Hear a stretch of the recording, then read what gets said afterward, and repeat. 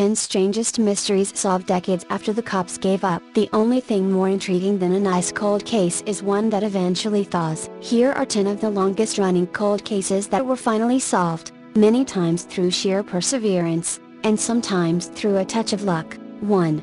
Diane Maxwell Jackson. The word Houston evoked intense anxiety for James Ray Davis. According to Houston police, he had a dark past here, a crime that had gone unsolved for almost 34 years. He was more than happy to ease into a life of relative obscurity. After all, Davis, 58, had been a model citizen since his release from prison a decade ago. The unemployed man was quietly enjoying his freedom, living by himself in a federally funded housing complex in Texarkana on the Texas-Arkansas border. That came to an abrupt end Monday when he was arrested and charged with the 1969 murder of a Texas Ranger's sister, who was raped and stabbed on her way to work in downtown Houston. The death of Diane Maxwell Jackson, a 25-year-old single mother, might have remained unsolved forever had it not been for her brother, David Maxwell, who asked Houston police to renew their investigation into the case several months ago. "The arrest was just as though a big weight had been lifted off my shoulders," said Maxwell, a ranger whose jurisdiction includes Brazoria and Matagorda counties. "My thoughts were about my parents. Being able to go to my parents and tell them that at long last, the murder had been solved." Maxwell gives all the credit to Houston homicide investigators. Using a combination of preserved evidence and technological advances, police zeroed in on Davis, who had never before been considered a suspect. Davis was arrested because police said his finger and palm prints matched those found on the slain woman's car. Matching the prints, however, wasn't easy. The prints, which an HPD employee found incorrectly stored in the 1984 archives after more than a month of searching, did not match anything in the HPD's fingerprint database since Davis had never been arrested by Houston police, said HPD latent print examiner Debbie Benningfield. "The state's database contained only Davis' thumbprints," she said. After searches in the Houston Police Department and state databases turned up empty, the matching prints police needed to solve the case were found in the FBI's automated fingerprint identification system,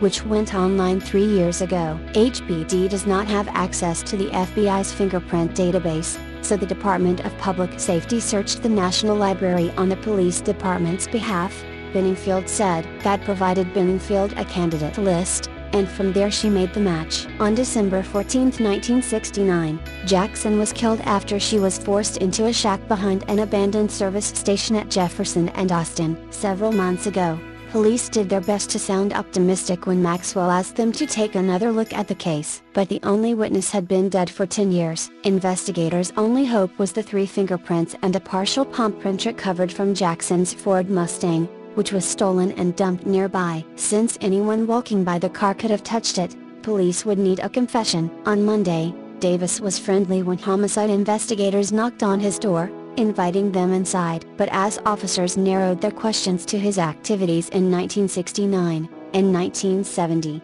then revealed they were from Houston, Davis was visibly shocked, they said. "He was definitely nervous," said HPD Homicide Sergeant Jim Ramsey, the lead investigator. "In fact, I handed him a photo of Jackson's car, and he acted like he didn't want to touch it." Davis eventually confessed to the slaying but didn't admit to the rape, police said. He agreed to go to the Texarkana Police Department so authorities could take a good set of palm prints and a mouth swab. Police let him go and kept him under surveillance until they could get an arrest warrant. Because Davis didn't want the embarrassment of being arrested in front of his neighbors, police allowed him to surrender at a parking lot a block away, Ramsey said. Davis had been in and out of Texas prisons since 1961, for crimes such as possession of stolen property, vehicle theft and burglary, records show. After he was released from prison in Huntsville, 9 days before Jackson's slaying, he stayed in a Houston hotel on Preston, Ramsey said. 1 month after Jackson was killed, Davis was arrested for auto theft and eventually sent back to prison. Police say they don't suspect Davis in any other slayings. Davis was arrested in 1976 in Waco for a similar attempted abduction, police said, that earned him another stint in prison. Davis was granted clemency and freed from prison in July 1992. He'd had no other troubles with the law until his arrest Monday, Ramsey said. The 2. The hideous Chicago triple child murder that was finally solved after 40 years. Maybe it was the memory of the old man opening his door and asking if John Rotuno was there to talk about the decades-old murders of the old man's son and 2 other boys. Or maybe it was Mr. Rotuno's belief that the man he helped put in prison for the murders had not done nearly enough time, had not suffered nearly enough for what he had done before he died this week in prison. Whatever it was, Mr. Rotuno, a special agent with the Bureau of Alcohol, Tobacco, Firearms and Explosives, who helped lead the investigation, choked up Friday while talking about the murders of 14-year-old Robert Peterson, 13-year-old John Schuessler and his 11-year-old brother, Anton Schuessler. "I wish he would have stayed in longer just to linger, just to stay there," Mr. Rotuno said of the man, 74-year-old Kenneth Hansen, who died Wednesday at Pontiac Correctional Center. "Still," he said, "it's done. It's closed." Mr. Hansen's death put an end to a criminal case that has been part of the city's history for more than a half-century. In October 1955, the boys disappeared. Their naked bodies were found later in a Cook County forest preserve. The case went unsolved for almost 40 years. Then, during the investigation of another long unsolved case, suspected horse killings and the mysterious 1977 disappearance of the candy heiress and horsewoman Helen Voorhees Brach, Mr. Rotuno and his partner, Special Agent Jim Grady, came across people who implicated Mr. Hansen in the boys' slayings. In the summer of 1994, Mr. Hansen sensed the investigation was closing in on him, Mr. Rotuno said. He was asking a neighbor, "Are there any police around watching my house?" recalled Mr. Rotuno, adding that Mr. Hansen had even packed a suitcase to leave town when Mr. Grady arrested him in August of that year. He was arrested on an arson charge in a 1972 fire at a suburban Chicago stable and charged later the same day with killing the boys. During Mr. Hansen's trial, prosecutors contended that the 3 boys were hitchhiking when they were picked up by Mr. Hansen, 22 at the time, who took them to the stable where he worked. They said he sexually abused at least one of them and strangled them all. Mr. Hansen was convicted in 1995, but the Illinois Appellate Court overturned the conviction 5 years later after determining that the jury should not have heard evidence that Mr. Hansen had cruised the streets, picking up boys for sexual relations. Mr. Hansen went on trial again in 2002 and, after deliberating a little more than 2 hours, a jury found him guilty again. Mr. Hansen was sentenced to 200 to 300 years in prison. He maintained his innocence, said 2 lawyers who represented him, one of whom was working on another appeal at the time of his death. "The case was as phony as could be," said Leonard Goodman, Mr. Hansen's former lawyer, who said he remained convinced of Mr. Hansen's innocence. Had Mr. Hansen been arrested shortly after the slayings, Mr. Goodman said, he thinks he surely would have had an alibi, but 40 years later it's very difficult to defend yourself. You can't say where you were on a particular day in October of 1955. Karen Daniel, a lawyer with the Center on Wrongful Convictions at Northwestern University, was working on an appeal that included the argument that Mr. Hansen should have been allowed to present evidence at his second trial that another man confessed to the slayings. Ms. Daniel said the only evidence was from people who testified that Mr. Hansen told them he had killed the boys. "You can't allow people to be convicted on this type of evidence," she said. Though the appeal was still active, Mr. Goodman said Mr. Hansen had lost hope. But he wanted to keep fighting for his kids so they wouldn't have to live with a blemish on their name. Mr. Rotuno, though, maintains that the evidence against Mr. Hansen was overwhelming and that the case against him was a deadlock. He also said that in the years before he was arrested, Mr. Hansen preyed on hundreds of boys. He added, "I'm glad he's dead because now they can't say this or they can't say that. It's finally done." And say this. 3. Pamela Jackson and Cheryl Miller. The 1960 Studebaker Lark was in third gear, with the keys in the ignition and the lights on. One tire was damaged, and the remains of 2 girls, Pamela Jackson and Cheryl Miller, who disappeared in 1971, on their way to a party at a gravel pit in Union County were in the cab. Those details emerged on Tuesday, as Attorney General Marty Jackley announced that neither foul play nor alcohol were part of the mystery that started as a missing persons case, and was investigated as a homicide in the early 2000s. based on jailhouse testimony that turned out to be false. The two teen girls who have been missing appear to have crashed the car off the gravel road nearly 43 years ago, landing under the bridge until low water levels in Brule Creek revealed the wheels of the Studebaker last year, about 5 miles south of Elk Point and less than a mile from the gravel pit. All the evidence would appear to indicate an accident, Jack Lee said. The results put an end to speculation in the decades-long mystery and brings closure to two families who've wondered about the fate of the teens,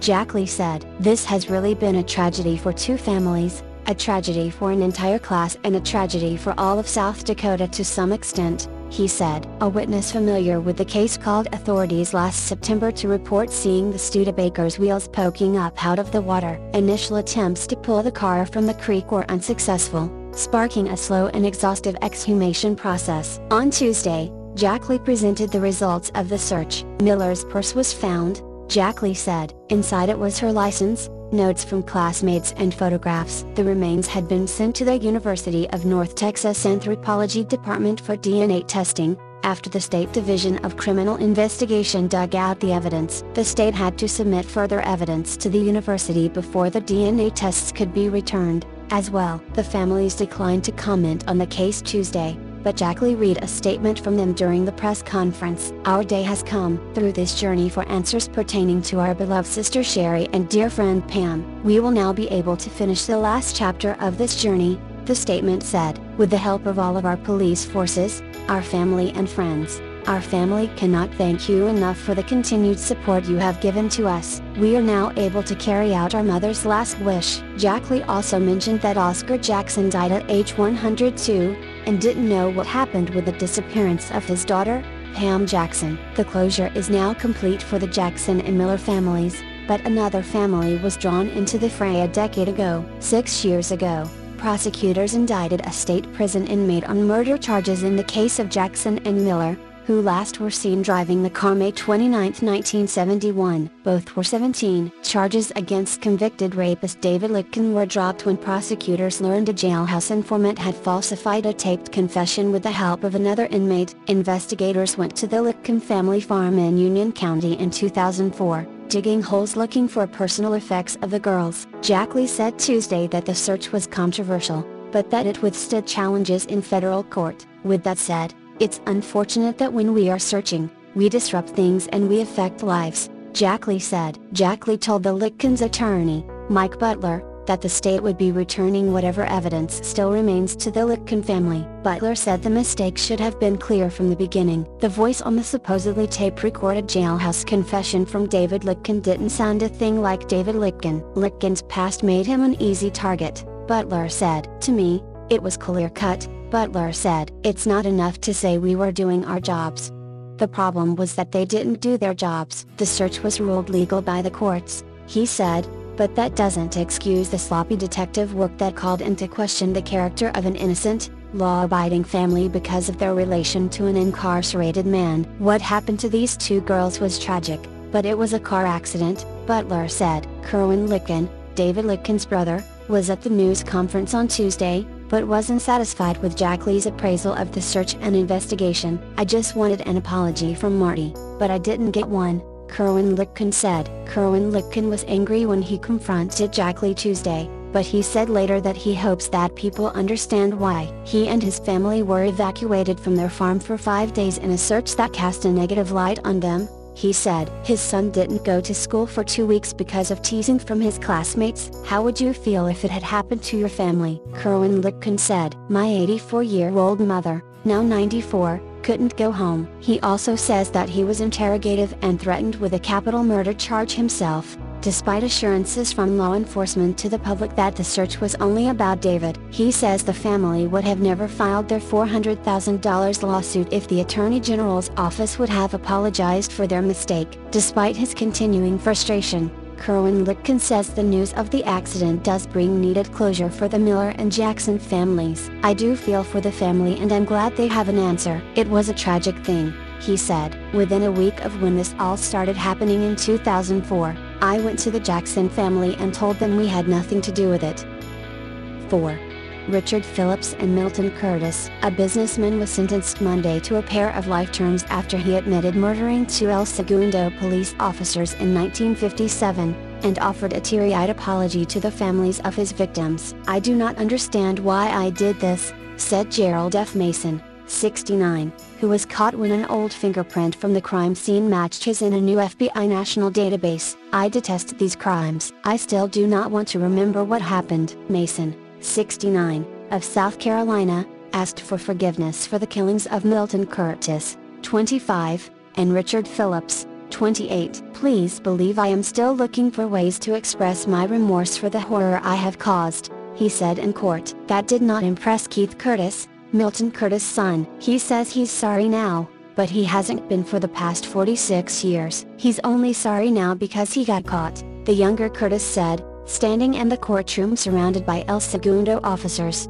prosecutors and family members. Mason, a retired gas station owner, entered the plea during his first court appearance in Los Angeles since his arrest January 29 in Columbia, SC, where he has lived a quiet life since the killings. Curtis and Phillips were shot 3 times each on July 22, 1957, shortly before 1:30 a.m., after they pulled Mason over for running a red light. About an hour and a half before, prosecutors said, Mason robbed 2 15-year-old girls and their dates at gunpoint in a Hawthorne Lovers Lane and raped one of the girls. Mason's attorney, Gaston Ferry, said his client accepted what he had done and wanted to save the victims the pain of testifying. Ferry said his client had written the statement he read in court. Mason's case, assembled by sheriff's investigators, led to disclosures that the Los Angeles Police Department has more than 6,000 prints from unsolved homicides that have not been forwarded to the FBI's computers for comparison. The Board of Police Commissioners is considering how best to correct the problem. Los Angeles County District Attorney Steve Cooley said Mason had little choice in the case,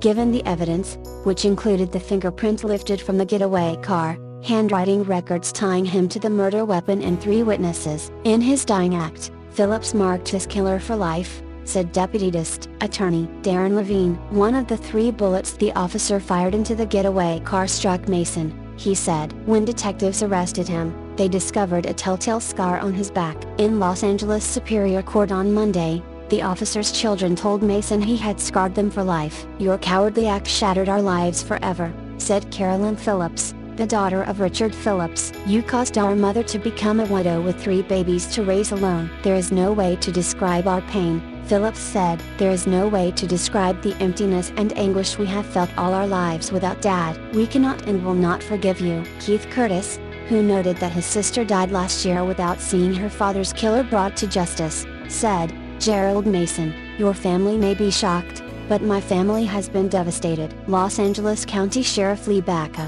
whose investigators made the case against Mason, attended. While advances in technology were key, Baca also credited generations of investigators who ultimately brought Mason to justice. "I thought this day would never come," said Sheriff's Deputy Howard Speaks, now 88, who had dusted the 1949 Ford for prints. Sheriff's forensic experts reviewing the case last September combined 2 partial prints of the same finger from the Ford steering wheel and submitted the result to the FBI. The match was from a 1956 burglary conviction. Sheriff's detectives Dan McElderry and Kevin Lowe said that match allowed them to make the connection with evidence gathered shortly after the crime. The evidence was presented to Mason's lawyer before he entered the plea. In 1960, a Manhattan Beach resident called police to report the discovery of a watch and a chrome-plated revolver behind a house. The police then found a second watch, and both watches were identified as belonging to the Hawthorne victims. The rare, 9-shot,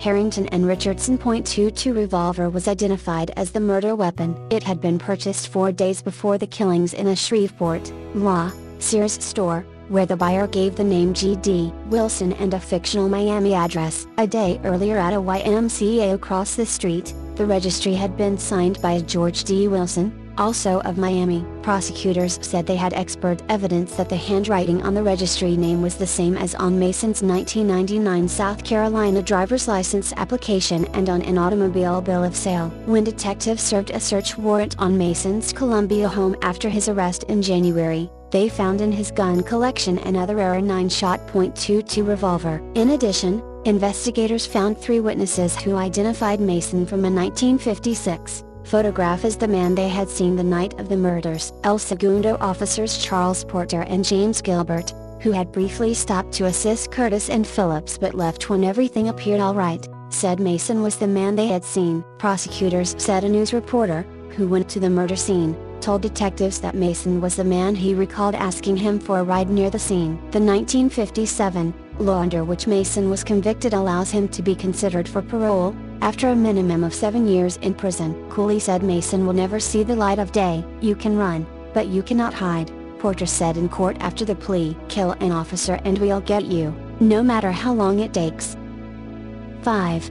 Lucy Johnson. When investigators in 1965 found out Lucy Johnson had been missing since 1961, they were convinced she'd been murdered. But Johnson's daughter, a Surrey, British Columbia, woman named Linda Evans, recently discovered that Johnson was alive and well in the Yukon, more than 52 years after her disappearance. Evans says she was just 7 or 8 when her mother vanished from her Surrey home in 1961, NBC News reports. But her father, Marvin, didn't report her disappearance until 1965, prompting an investigation into possible homicide and Marvin even being considered a suspect. For the past 52 years, Evans had assumed that her mother was dead. "I'm still walking around in shock," Evans told the Surrey Leader. "I thought she was dead because there's been no contact. Nothing."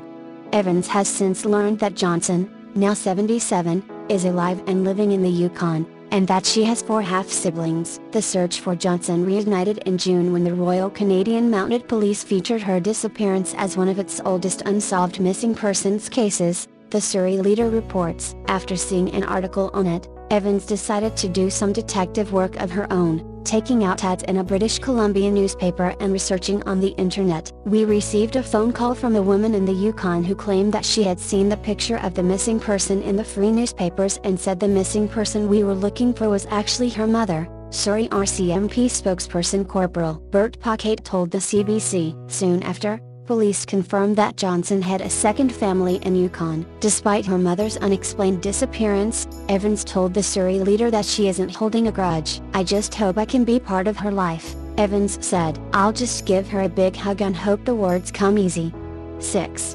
Martha Jean Lambert. Authorities in Northeast Florida say they've closed the 24-year-old case of a missing 7th grader, but the girl's mother says she doesn't believe it. Martha Jean Lambert vanished near her St. Augustine home on November 27, 1985. Her mother, Margaret Pitchen, says she remains convinced that the 12-year-old girl was kidnapped. However, the St. Johns County Sheriff's Office said Friday that Pitchen's son David Lambert has confessed to accidentally killing his sister in an argument. Sergeant Chuck Mulligan said Lambert told police that he panicked and buried the girl in a shallow grave. Lambert was 15 at the time. The state attorney's office decided not to charge Lambert with manslaughter after prosecutors considered his age at the time. The statute of limitations manslaughter charges had in 1985, and other mitigating circumstances. Mulligan said investigators had considered Lambert a suspect, but they had no evidence nor a confession, until sheriff's detectives Sean Tice and Howard Cole III reopened the case in June. Lambert, now 38, had previously told investigators that he last saw his sister as she walked off to play. When Tice and Cole interviewed him again last summer, Lambert told them he and Martha Jean were arguing near the old Florida Memorial College site over $20 he refused to give her. The detective said the girl punched him in the face, and Lambert said he shoved her backward. Her head landed on a piece of metal sticking out of the ground, he told the detectives. Lambert stated when he lifted Martha up there was a large hole in the back of her head and blood was pouring out, Tice wrote in the offense report. Lambert stated he initially called out for help, hoping that someone would be walking by and hear his cries. Lambert told the detectives that he dug a hole 3 feet deep and laid Martha Jean in it. He was terrified, Tice told the St. Augustine Record. He was terrified of his mama. Still is. Pitchen says the sheriff's office just wants the case closed. Authorities still haven't found her daughter's remains, though crews searched the site. Lambert indicated in his recent interviews. Demolition at the site over the past 24 years is believed to have removed or scattered any remains that may have existed. sheriff's officials said. Pigeon told the Florida Times-Union that Lambert makes up tales to get attention. Mulligan said investigators believe Lambert is telling the truth. "We certainly understand the complexity and the difficulties these situations bring on a family," Mulligan said. These are his words. Martha Jean's disappearance was the county's longest-running missing person investigation. 7. Minnie and Edward Morin. Washington state officials have apparently solved the 1985 cold case homicide of an elderly couple with an arrest that fulfills a grieving son's promise to his parents. Wilhelmina Minnie Morin and Edward Ed Morin's dead bodies were found Christmas Eve 1985. They had been shot to death and dragged into a wooded area. At their funeral, "I laid my hand on their casket and I said, I will find out who did this," the couple's son, Dennis Hadler, said at a news conference Monday. A team of investigators from the Lewis County Sheriff's Office in Chehalis, Washington, was dispatched to Alaska July 8 to make an arrest in connection to the slayings. Rick Riff, 53, of King Salmon, Alabama, was arrested and will be processed for extradition back to Washington to stand trial for what Lewis County Sheriff Steve Mansfield called horrific crimes. Minnie and Ed Morin were 83 and 81 years old, respectively, when they were reported missing by family members December 19, 1985. The family became worried when the couple were not home, as planned, for a family Christmas party, according to police. The next day, witnesses reported to police they spotted the Morin's car and authorities found a large amount of blood stains and the keys were in the ignition, police said. When the investigation into their murders opened, several witnesses reported seeing the car at the Sterling Savings and Loan Bank. "We have developed evidence that Rick and his now deceased brother, John Riff, kidnapped the Morins from their residence and drove them to the bank, forcing Ed to withdraw $8,500 in cash," Mansfield wrote in a news release. 5 days after their disappearance, the couple's bodies were found in a wooded area at the end of the road in Chehalis. The investigation revealed that they had been shot inside their car with a shotgun and then dragged to a wooded location where they were found by a passerby, according to police. Mansfield said the Riff brothers were their primary suspects from the beginning of their investigation, but they did not have evidence of probable cause until much later on. Detectives feel many witnesses did not come forward during the time of the initial investigation due to being fearful of the Riff brothers and possible retaliation for speaking out, Mansfield wrote in the news release. Both Riff brothers moved to Alaska in 1987, and John Riff died ironically the week before investigators bought tickets to travel to Alaska for the arrests. Police said, "I believe in karma. These are bad, evil people," Mansfield said at Monday's news conference. The prosecutor in the case told ABC News Seattle affiliate KOMO that he did not plan to pursue the death penalty for Riff because of his failing health. The Morin, Hadler families suffered a horrific and tragic loss of their family members, and now will be able to see justice served, Mansfield wrote. For the Morin's family, the arrest provided long-sought closure. "People should never give up hope," son Hadler said. "There's always hope out there." 8. Jessica Lynn Keene. It was 18 years delayed, but today, in the middle of a packed Madison County courtroom, justice finally came for Jessica Lynn Keene. Marvin Lee Smith, a convicted felon formerly from the Short North, stood up and admitted he raped and murdered the 15-year-old Westland High School cheerleader in 1991. Today, in a deal that spared his life and prevented a death penalty trial that was supposed to begin March 9, Smith pleaded guilty to a charge of aggravated murder, with specifications of rape and kidnapping. 3 judges sentenced him to 30 years to life in prison. Keene was struggling in school and at home back in 1991, so she was staying at Huckleberry House, a safe house and crisis center in Columbus for runaway and troubled teens. Smith snatched her from a Wineland Park bus stop about 6 p.m., March 15. Her body, wearing only a torn and twisted bra and one dirty sock, was found 2 days later at Foster Chapel Cemetery in Madison County. Prosecutors and defense attorneys recounted yesterday what Smith did. They say that once Smith got Keene near the cemetery that Friday night after dark, she escaped. A trail of footprints in the mud, pieces of duct tape and her other sock marked her trail as she ran for her life. Eventually, Keene ran into a fence post and fell down. Then, Smith jerked a 70-pound tombstone out of the ground at an old grave and beat her with it until it split into 2. Investigators found its 2 pieces, both stained with blood, thrown over the cemetery fence. Jessica's mother, Rebecca Smitley, left the courtroom yesterday as Sheriff Jim Sabin described the scene at the cemetery. Later, Smithley said she never gave up hope this day would come. "I can still feel Jessica's heart beating as she ran for her life that day," Smithley said. "I can see her hiding behind tombstones and I can hear her praying. She has never forgiven herself. I wasn't there. I wasn't there to protect Jess, to kiss away her pain. I couldn't save her." Smith had been charged with assaults against 2 Columbus women and was out on bond when Keene disappeared. He was never considered a suspect in her death.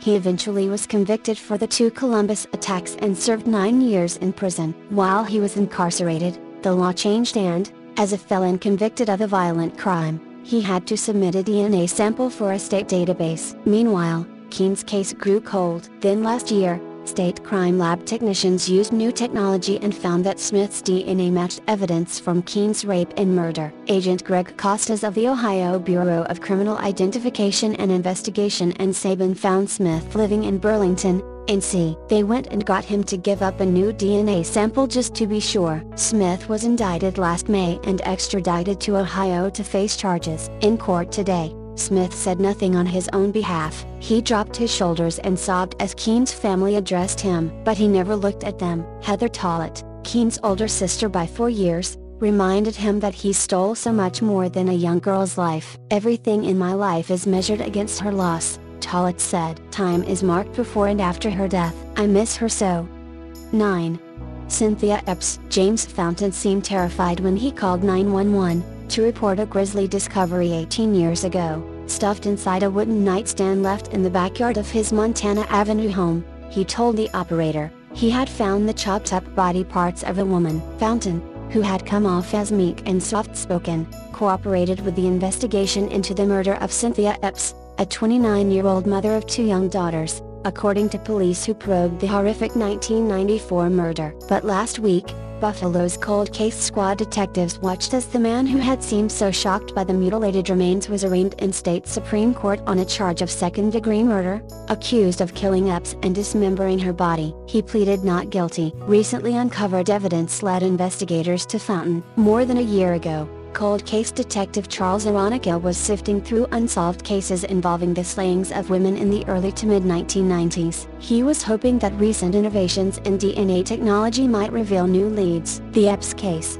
from 1994, jumped out at Aronica. It had occurred during the city's worst year for homicides in modern times, 92 killings. In contrast, there were 36 homicides reported in the city last year. "Her murder was horrific, and I knew if we got evidence, that this might be the last cold case I reopened before retiring next year," Aronica said. They went over crime scene photographs to identify where they might still find DNA evidence that would lead them to the killer, and they gave Erie County Central Police Service's forensic crime lab official Paul Mazur a long list of items to be tested. Mazur put forensic biologist Michelle Lilly on the case. Months passed as Lilly conducted meticulous testing on the many pieces of evidence that were nearly 2 decades old. Finally, they got a break. DNA different from Epps was isolated. But whose was it? The cold case detectives already were suspicious that Fountain was the man they were looking for. Back in 1994, he had been ruled out after interviews determined he had not known Epps. Detectives had no reason to suspect Fountain had anything to do with it because he had no connection to her, Redmond explained. Investigators were left to assume Epps' body parts, wrapped in a green blanket and placed in a wooden nightstand, had been randomly dumped in Fountain's backyard on the 100 block of Montana. But Aronica and Redmond learned that 4 months after the June 1994 slaying of Epps, a resident of Goodyear Avenue who lived only a couple of blocks away from Montana Avenue, Fountain was arrested for attempting to rape a woman. In that case, Fountain had placed the woman inside a box and locked her inside a bathroom at her home. Fortunately, she managed to escape, Redmond said. Aronica and Redmond busied themselves digging further into Fountain's past and discovered he had been convicted in 1977 of killing a woman in New York City. "We would not have known about the manslaughter conviction at the time of the Epps murder because the records weren't as easily available back then," Redmond said. A check of the New York State Sex Offender Registry revealed that he was convicted in 1984. For sexual attacks involving 7- and 8-year-old girls in the New York City area. Sometime later, Fountain moved from New York City to Buffalo because he had relatives here, Redmond said. The detectives didn't have a hard time finding Fountain. He was at Central New York Psychiatric Center in Marcy, where he had been placed in indefinite civil confinement after he had completed his lengthy prison sentence on the attempted rape from 1994, and other charges. A judge agreed with the state's claim that he had a mental abnormality and, if released, would pose a threat to society. Obtaining a sample of his DNA to compare to the one found at the Epps crime scene was the next step. That also proved easy for the detectives. After Fountain's 1995 conviction on the felony attempted rape, a sample of his DNA was taken for a statewide criminal database. The results came back in October 2011. Lilly determined that the unidentified DNA taken from the Epps slaying matched Fountain's. Given what we now know about the Epps homicide, I believe this is proof that civil confinement works, Redmond said. Who knows what could have happened if he had been released. Police are not saying much about Fountain's motive for allegedly killing Epps, but Veronica did say, it may have been an argument between the two of them. 2 months ago, Redmond and Veronica interviewed Fountain at Marcy, and though the detectives declined to release the results of the interview, they said it went well. What surprised them was the manner in which Fountain conducted himself. A small man who presents himself as unassuming, Fountain was extremely polite, they said. The unexpected solving of the cold case has left the Epps family grateful that their daughter, sister and mother was not forgotten. This won't bring my sister back, and I will not be held hostage or victim for what he did to my sister, but I am very grateful to both detectives, said Epps' sister, Roxanne McKinney Cumberlander. Cumberlander added that when she saw Fountain in court last week, she realized he was a sick man. I forgive him and pray that he gets help and that God will save him, she said. Redmond said, the family's gratitude is overwhelming and makes our job meaningful. Fountain is now being held in the Erie County Holding Center, awaiting his next appearance before State Supreme Court Justice Penny Wolfgang. Fountain's court appearance was on the same day Veronica, a city officer for 40 years, celebrated his 60th birthday. This turned out to be a great birthday present, helping the Epps family get some closure, Veronica said. 10.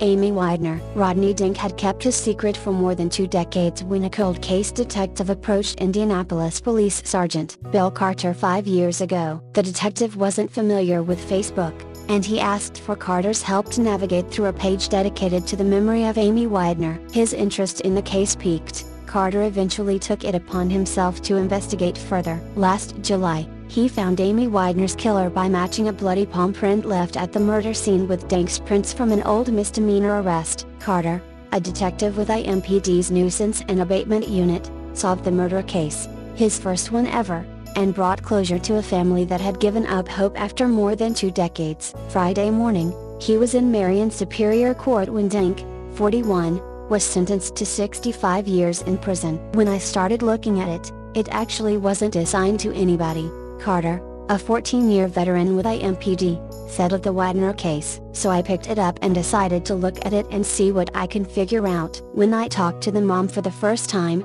her mom was to the point where she kind of lost hope. That kind of motivated me. The first step was to follow up on an old lead, stereo equipment that belonged to the victim's older brother, John Paul Widener, which was stolen from the Widener's house at the time of the murder. Who knew the stereo was there? Carter said. The target always was thought to be her brother's friend because of the stereo equipment. The question then was, which friend? Carter ruled out friends who could not have been there or for whom there was no evidence of DNA or palm prints. Last June, he began interviewing neighbors who lived near the Widener's Southside home on East Terrace Avenue, where Amy Widener was killed the morning of November 13, 1989. One former neighbor gave a list of names of people who might know something. One of them was Dink, a friend of the Wideners. 2 weeks later, on June 27, 2012, Carter went to Dink's house on the South Side to talk to him about the case, but he was not there. Later that day, Dink called Carter to meet with him that Sunday. The day of the meeting,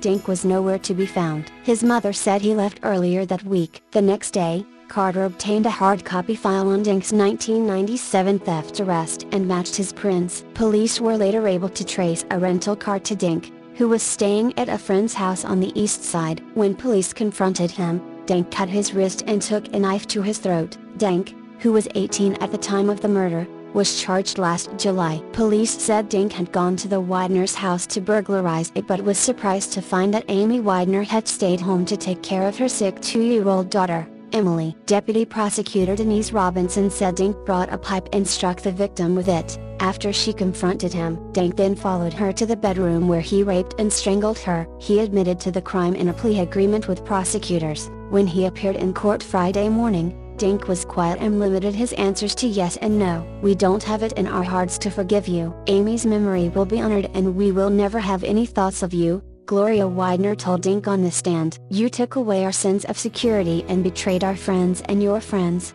who are one and the same." As a teenager, Dink was one of John Paul Widener's best friends. And even after the sentencing hearing, Amy Widener's family couldn't look at Dink as anyone else other than a former family friend. "I thought I was going to see a monster, but who I saw was Rodney," Gloria Widener said after the hearing. "For 23 years, 7 months and 1 day, we believed a stranger had come into our home, not someone they knew. If it's someone else, you can make him into a monster," John Paul Widener said. "But someone you knew, I don't know. I can't process it yet." About 20 family members and friends attended the sentencing hearing. Most of them cried as Gloria Widener read her statement on the stand. At her request, a bailiff walked over to the defendant's table and showed Dink a picture of Amy Widener. Dink looked at it briefly and said nothing. Dink was sentenced to 50 years for the murder charge and 15 years for the rape charge. Both sentences will be served consecutively. Addressing Carter, who also was at the hearing, Judge Curtis Gruber said Amy Widener's family will be forever indebted to him. A family friend later approached Carter outside the courtroom, thanked him and gave him a hug. "You're a hero," the family friend told Carter. "I got lucky," Carter said. "It's not a big deal,